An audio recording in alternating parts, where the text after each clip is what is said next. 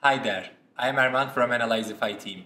This is our Google Tag Manager Data Analytics video series for Shopify stores.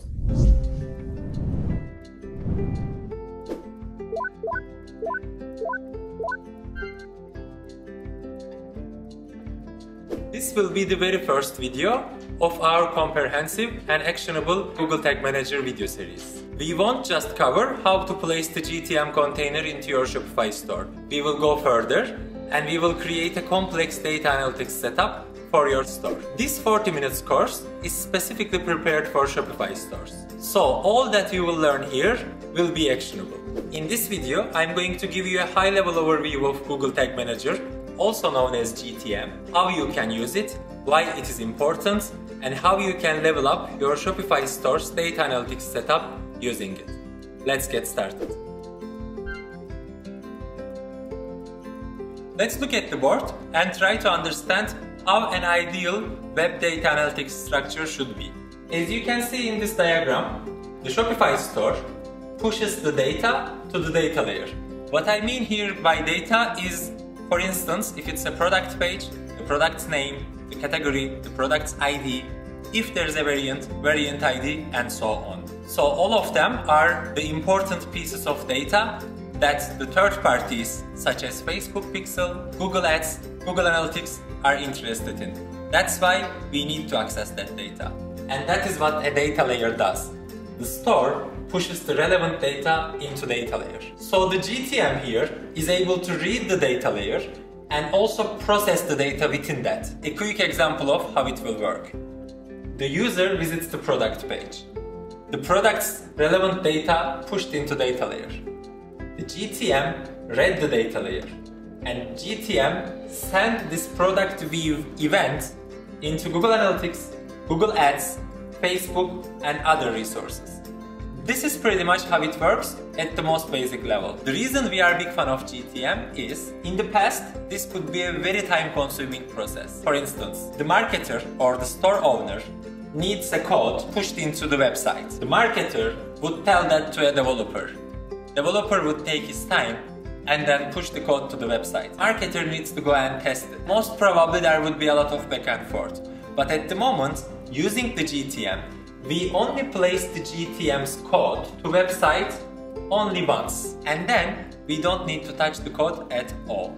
Once the GTM and the data layers are in the place, the marketer, the store owner, or whoever is in charge can do these things without the help of the developer by themselves. Now let's make the example more actionable. What does a Shopify store need as a marketing or tracking snippet? Google Analytics, Universal Analytics, and Google Analytics for at the same time, Google Ads, conversion codes, remarketing tags, and all the other Google Ads tags, Facebook Pixel Global tag to be triggered in all pages, and also Facebook Pixel Purchase Conversion Tracking tag to be triggered in the thank you page, and Hotjar, Klaviyo, and all the other third-party tools that you use. So we need to insert all these snippets into our store. What we will do is, once the GTM snippet is installed, we will go to Google Tag Manager and set these as tags and then triggers as conditions. What does that mean? It means Google Analytics Global tag should be triggered in all of the pages. So you just add the tag and then the trigger to the all pages. Another example, Google Ads conversion tracking code should only be triggered in the thank you page.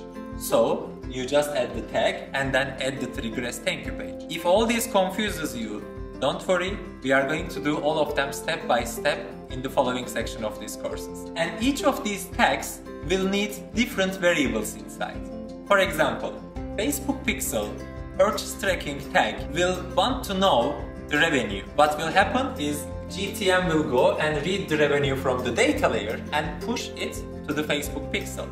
So this is how Google Tag Manager works with the marketing and tracking pixels. A few other important reasons to use Google Tag Manager, except for the ease of deployment tags. You do not need a developer. All of these processes are happening quite fast. You have an amazing debug tool, test tool within the GTM, so that you can test everything within minutes and you can see if all the tags and triggers are working as you expect. You have a central management system for all of your tags, for the same store, or even for many stores or for many websites if you have. Google Tag Manager is completely free to use, and it also has an amazing community behind. You will find so many tutorials on YouTube and so many articles and so many courses. It has a version history. Every change you or someone else does in Google Tag Manager is recorded.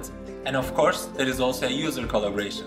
So you can invite a third person to manage your Google Tag Manager account too when you need any help or when you need a third look. Last but not least, it helps with the website speed.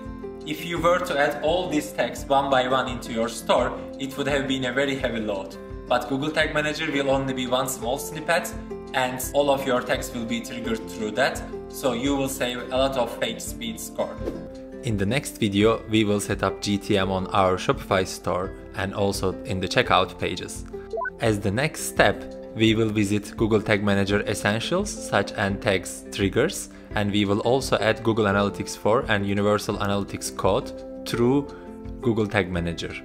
In the fourth and probably the most important video, we will create data layer elements for our Shopify store, and then Google Tag Manager will be able to read them and process those information.